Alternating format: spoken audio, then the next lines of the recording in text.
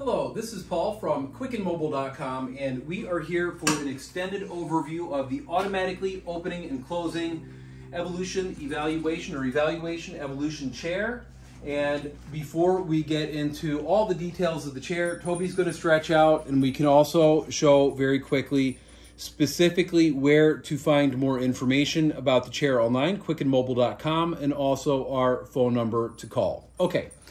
So in this video, we have a new chair, and we're going to go over an extended overview. So we're going to do some measurements, and the first thing that we will do is I'm going to note that the chair is on 2 kickstand wheels. So if you are wheeling the chair back and forth, you can notice how the back wheel doesn't even actually move. You've got some kickstand wheels here that are adjustable, and this is really neat. One of the features I like, in the back of the chair, you actually have another kickstand wheel, and of course we've got the DuraShocking system, 2 DuraShocks in the back. And if we take a look actually at the front of the chair, there's a shocking system in the front of the chair as well. So what we're going to do here, let's put the chair down, and on the joystick, I'm going to turn the joystick on, and I'm going to press the unfold button. Those turn yellow. I'm going to press the horn. I get 3 beeps, and the chair unfolds all by itself. You can see that happening in real time. The chair's unfolding, and we'll take a look at a few of the things that jump out right away. We have not just the ability to automatically fold and unfold, but we have a lot of storage built in with this chair. We've got some side storage bags, and I have an actual remote control. So I can turn this remote control on, and it takes just a couple seconds to actually power the remote control on. And once the remote control is on, I have the ability to do a lot of different things with the remote. I can actually operate the chair, so I can go any direction. So a lot of people like this concept of having a remote control, even if you're sitting in the chair and you felt like having something more that you're driving in a situation closer to this rather than this. It gives you the ability to do so. And you can even blow the horn while you're on the remote control. So that's an excellent feature for the evolution evaluation or evaluation evolution. People really like that feature. A lot of people have been asking for remote control chairs, and a lot of people have been asking for chairs that automatically fold and automatically unfold. Now, the remote doesn't just operate the chair. If I go ahead and connect the fold button right there, and I press the down arrow, that automatically folds the chair up. So you can see that the chair folds and unfolds all by itself. I don't need to be anywhere near the chair. Folded, now it's unfolded. Toby is, of course, very curious about the beeping and very curious about what's going on. He likes it when we get in the chairs. He likes it when we drive around the chairs. And now it's unfolded. So I will put this away just for a couple moments. We'll zip this up. A few things that I do want to point out about this chair is you have a supported armrest system, and the chair itself has the ability to hold up to 400 pounds. So both of those armrests fold up, and of course the footrest folds up as well, flush to the chair. So it makes it very simple. And the basket, we can see the basket is a removable basket. I'm going to take the basket off just for now, so I have easier access showing you things. But it's a weather-resistant basket that you could actually put a small lock and lock those 2 pieces together to deter people from easily taking what's inside the basket. So let's go ahead and we'll put the armrests down. We'll lock them in place. A lot of people always ask about these chairs. How easy is it to put weight, put pressure on the chair? How easy is it to get in and out of the chair? I don't have any hesitation putting the full weight of my body and balancing it on the chair. So the chair does hold up to 400 pounds. It can definitely handle some pushing and some pulling. And the armrests, if we take a look at this armrest, it's actually slightly concave. so my arm more easily fits in the armrest. So it's comfortable. It's comfortable armrest. I'll get out of the chair. We're going to take a look at a few things actually in the chair. The chair itself has more of, it's not a breathable mesh fabric, but it's a nice suede appearing fabric. It's soft, a soft cushion. Cushion removes, and we have a seat belt that is an adjustable seat belt attached to the chair. And like many of the chairs that we offer, it has an adjustable wiring harness. Okay, now I'm going to point something out. We see the actuator right here. That's how the chair opens. That's how the chair closes. I'll get that out of the way. That's the mechanism that opens and folds the chair automatically. And with the seating harness, I can make it firm or I can make it soft. And I actually have the ability to adjust the lumbar as well. So we'll go ahead and get the seatbelt kind of obscured out of the way again. I believe that material might be more vinyl. I don't know it does. Suede. That's it appears to be suede, but it's actually in reality it's not real suede. It is a vinyl material. So and you can kind of get up nice and close here, water resistant. So that's a big plus for people. And let's go ahead and turn the chair in the back here, and let's take a look at a couple of the features of the chair. Now, there's some pros and there's some cons, okay? Some of the pros here, now the seat harness itself, we get this out of the way. We can lift this up, okay? And we can adjust the firmness of the back here of the seat harness. And we take a look at, we've got a couple of levers right here. I can loosen these levers up if I want to on either side. And I can actually adjust the actual seat. Do I want to lift the back up or do I want to keep the back where it is? So that's something that a lot of people are very happy with. People that are taller would like that feature, or people that might not be so tall like the idea that they can kind of lift the chair down a little bit. You have two 250-watt motors here. And the motors, of course, you have the ability to go into freewheel unlocked. There's a push chair. And they lock up as well. So unlocked or locked. And I will point out, as always, the good, the bad, and the ugly. Now, the challenge with doing a chair that automatically folds and automatically unfolds is the in-frame battery design. They haven't perfected that yet. So you have an underseat 12AH travel-friendly battery that is accessible from behind the chair. You've probably seen me make many videos where I refer to this as the backbreaker design, and I'll refer to this as the backbreaker design again. I'm not trying to sugarcoat anything. If you need to be in and out dealing with the battery on a regular basis, this probably is not the chair that you would want just because of this battery design. If you value the remote control and the ability for the chair to automatically unfold and fold, that would be the reason that you would consider the Evaluation Evolution. So let's take a look at a couple of the things actually behind the chair while we're here. These are totally adjustable. These kickstand wheels. I have a little notch that I can pull out and I can adjust these. So they just snap right into place.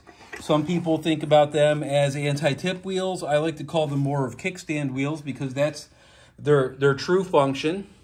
And another thing that we will point out is the actual joystick. So I'll turn this chair around the front and we'll back it up a little bit here.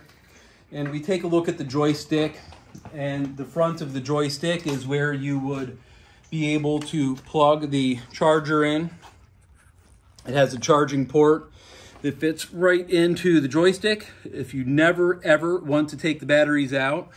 Or if you do take the battery out, you can indeed plug the charger directly into the battery outside of the chair. So however is convenient for you would be the way that you would do this, but I will advise that the battery outside of the chair means that there's no way that the chair would fold and unfold. So the chair needs the battery to fold or unfold. Very important. Now the joystick, if I take the battery actually out of the chair, if I remove the battery from the chair, let's take a look underneath the armrest here, okay? So we have a little place there for the joystick to go. And if I take a look here, there's a nice little feature. You can basically take this screw out, put that screw on the other side, without the battery here, pass the joystick right underneath the seat, so no wires to fiddle with or cut, and you can put the joystick on the other side. Now the actual slingshot for the joystick gives me the ability to have the joystick further away from the chair or closer to the chair. So I have probably a couple inches of playroom here with this particular design that I may not have with other chairs that have more of a fixed joystick. So that's another area that somebody would actually really like this chair. So the positives so far, and I haven't even gotten to the measurements, without the battery it weighs 53 pounds, with the battery it weighs 50 pounds. It holds up to 400 pounds. Up to 400 pounds. It is a remote control chair. It automatically folds, it automatically unfolds, and you can use it with this remote control up to 100 feet away from the chair itself. We have built into the chair, storage in the back of the chair. We have storage bags in the arms of the chair, mesh storage bags. We have a seat, a cushion. It's very easy to keep this cushion clean. We have an adjustable harness, a seating harness, adjustable lumbar area, and we can actually, of course, we can fully adjust the seat belt. That's simple, that's easy. It's easy to get the seat belt totally out of the way. And we can actually lift the back bar up and put the back bar down. All great features. Another thing that people like about this chair, it is considered to be more of a discount chair. Some people are looking for a discount these days. An HD chair that holds up to 400 pounds, that is not quite as high of a price as some of the other chairs. If you're a discount shopper, this is a chair that you will definitely want to consider. If you're looking at our YouTube video, there's a hyperlink in the description underneath the video that will take you directly to the actual page the chair is on so you can look at pricing. We never put pricing in our videos, and why? Sometimes things change. Sometimes things drop, sometimes things increase, sometimes we have sales. Some people are frustrated by that, but in the description underneath the video, we always have a hyperlink to the product so you can look at current pricing. Let's take a look at a couple more things here with the chair before I get into actual measurements of the chair. We have 8-inch solid polyurethane front tires, front wheels. You can see the DuraShock, and those are pretty sturdy wheels. And if we take a look at the back wheels here, back wheels are a little bit different, okay? These right now, with this current incarnation of the chair, and there's probably only about another couple hundred of them that are going to be like this before they swap this out to the actual solid polyurethane. These have the air-filled tires. Some people like the air-filled tires, and if you're using this chair more for inside driving, or if you're using this chair more for a sidewalk, and that would be about it, or if you're going to take this chair to the doctor or anything like that, these tires can offer a little bit softer of a ride than the solid polyurethane tires, but you have to be careful with the air-filled tires because you can pop them. So if you drive over a tack, you hit a jagged edge, you drop or drive into something that is sharp, it can compromise the tire, and then you have a bit of an issue on your hands. So let's take a look at a few of the other features here. Of course, we've got the fender. Let's take a look at some of the height features. We'll start out with the front of the armrest to the actual ground. So let's take a look at some of the simple and obvious measurements. Looks like that's about 30 inches tall, armrest level. Back of the armrest is about 28 inches. That just means the chair is ergonomically designed. On its lowest setting, we have about 39 inches. The back of the actual, the backrest there, or the back guard. We take a look at the height of the actual knob of the joystick. We're at about 35 inches. And if we take a look at the seat, let's take a look at the width of the seat here. We have the seat cushion is about 18 inches, about 17.5 inches wide. And the seat cushion is going to be, it looks like about 17.5 inches deep. And then if we take a look from the top of the seat cushion to the top of the back of the chair in its lowest setting, it is about 18.5 inches. And if we take a look in between the space in between the armrests, we're looking at 21 inches of space. A full 21 inches of, well, no, I can't do that. That's an improper measurement. 18.5 inches of space in between the armrests, and outside of the armrests, we're looking at 23 inches. I'm sorry. So again, inside the armrests, 18.5 inches of space. Now, from the armrest to the joystick, or the back of the chair to the joystick, we're at about 19 inches and 23 inches to the front of the joystick. Let's take a look at the wheels. The rear wheels are about a little bit over 12 inches. Looks like about 12.5 inches. And they are, how thick are they? They are about 2 inches thick. Okay, outside fender to outside fender, this is going to give you the overall width of the chair, 24 inches. So if you're considering the doorways in your house, you would need about 26 inches of space in order to get in and out of the doorways. Width, that is. And I've made videos about how to take these chairs in and out of doorways. The actual footrest is going to be, it's standard, 12 inches wide. How much does it stick out from the chair? Approximately 11 inches. If I'm going to angle this down and the front of the footrest to the top of the seat at an angle, that's all I can do. It's 20 inches. If I go ahead and take a look at the top of the seat to the ground, real important one for people, that is 20.5 inches, just under 21 inches. If I remove the seat and I look at the actual frame itself, I'm looking at about 17.5 inches, okay? See, this is why I remove the basket from the chair with this video. It just makes it easier to kind of take a look at some of the other things here. Front caster to front caster, we're looking at 21 inches of space here. And I think that that is going to be some of the important ones. But one more important one, people want to know how long the chair is. Okay, so let's take a look. And I can't really totally see if we're... Go towards you a little bit more. Okay, so... Okay, about there. About there. Okay, so we're looking at about, with the footrest down, about 39 inches of width. Okay. So we've got a few of those ideas taken care of. The SensiTouch joystick, you can go in all different directions with the joystick. And let's go ahead and look at a couple of the folded dimensions themselves. So we'll get the chair ready to fold up. I don't know if I've missed anything. If there's anything that I could go a little bit more. Well, you know what? There's one thing that people are going to ask me, and that is going to be, what is the height of the chair if I extend this the whole way? That just extends the back bar. It does not make the seat height higher. It does extend the back bar. The bar is to hold on. And the issue here would be you would lose your lumbar support. So you could make a harness higher up here, and you would have to tighten that up. But look, you would lose your lumbar support there. So there is a bit of a trade-off, and this is about as high as I would ever put this.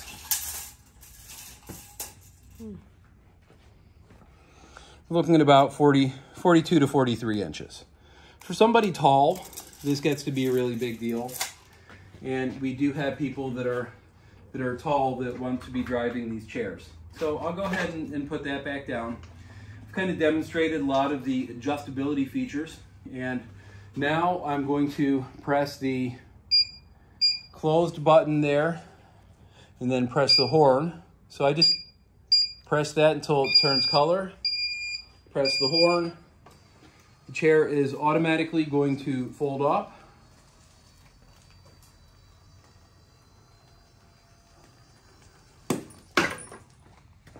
So if I move this out of the way, of course, the chair is going to be, if I take the cushion out, a little bit more narrow. I've got about 17 inches high right now. I still have the same 24 inches of space as far as how wide the chair goes. If I lift the chair up here, which I can do very easily, there's two measurements that I'm going to look at. There's with the joystick, and the joystick can very easily be removed. What are we at? We're about 38, 39 inches. 38. About 38, and then if I look at the back of the chair, if I took the joystick off, I'm at 29 inches. 29. So 29 and then 38 and a half. So there you have it, folks. That's the evaluation, evolution evaluation. It is, and let's just, before we close, I mean, we'll take a look at the weld marks here. It's a quality chair. There's been great weld marks. You can see everything that we're talking about underneath the chair. You can see the quality welds here that are in the footrest. Just as all the chairs that we have, we filter out the chairs. We listen to people wants, we listen to their desires, we listen to their needs, and we do the very best that we possibly can to deliver. If you want to know more about the evaluation evolution, please feel welcome to visit quicknmobile.com or give us a telephone call. You can also look in the description underneath the video on YouTube, and you'll get a link directly to the chair itself. Quick and Mobile, thank you for watching.